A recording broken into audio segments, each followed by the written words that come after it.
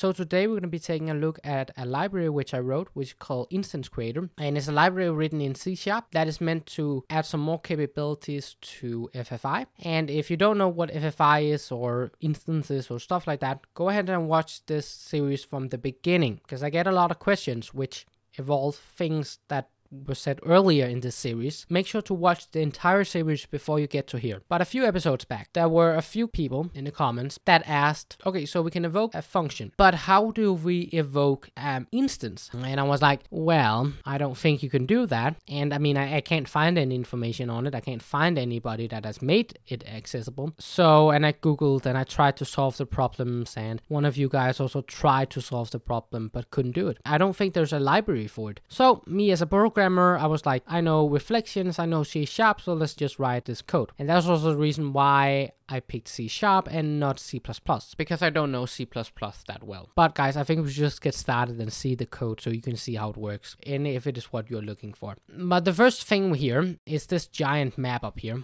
which is just, you know, a map of all the functions, and you can go ahead and just download my version. I will leave both the library and all of this code down below because it's just a bunch of mappings and you don't really have to worry about them. And these are, by the way, the types that are supported, so that's the values you can share in between, because we can only do basic types, we can't do complex types. But the first thing we do here is to load the assemblies. You want to go ahead and run this function without anything and just without any code working, just like this, and it will make a folder. And if we go ahead and open our folder here,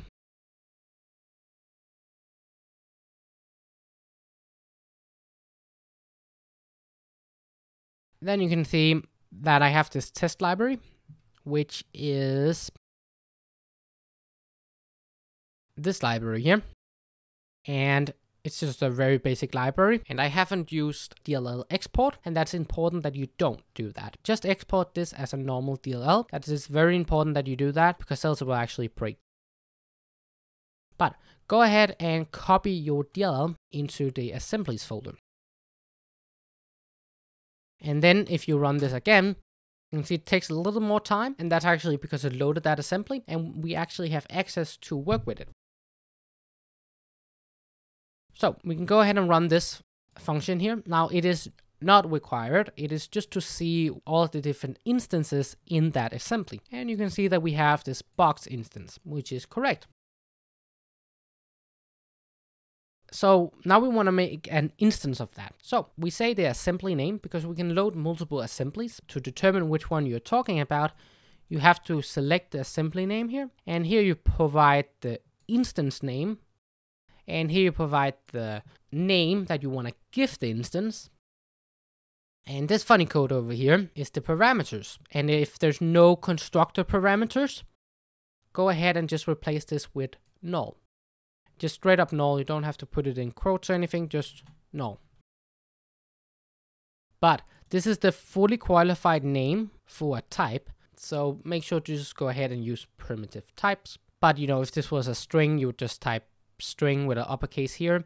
But then you provide the name here, a space, and then the value, and then this here, and then a space, and then the value, and continue as far as how many parameters you have. And if we go ahead and run this,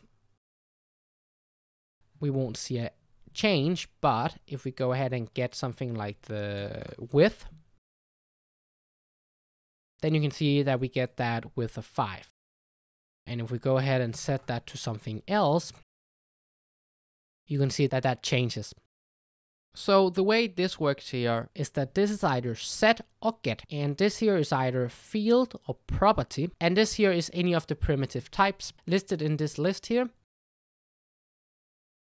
And that's the way you construct the different inputs, outputs. So you will have to know if this width was a string or an integer or a float, and go ahead and specify this here.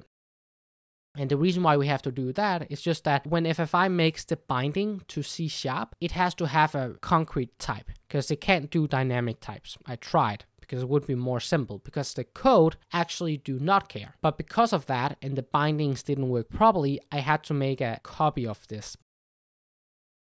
And that's also why there's so many functions here.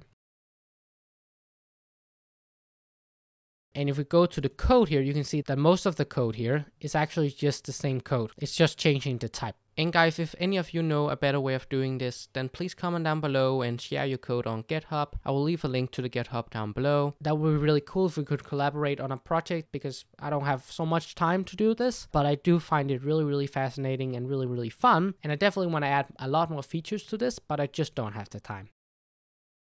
But once we have set and get our fields, and we can of course do this with properties as well, then we can actually go ahead and evoke methods. So this will say the instance, and this is the method name.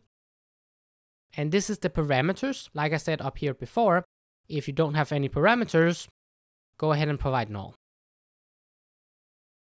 And you can see that this gets us the volume. And we can even do this with parameters as well. And we can go ahead and change this here. And there you go. So if you like this video, hit the thumbs up button and the subscribe button. If you want to see more of my videos, I have included 2 videos right here. And hopefully see you in the next one.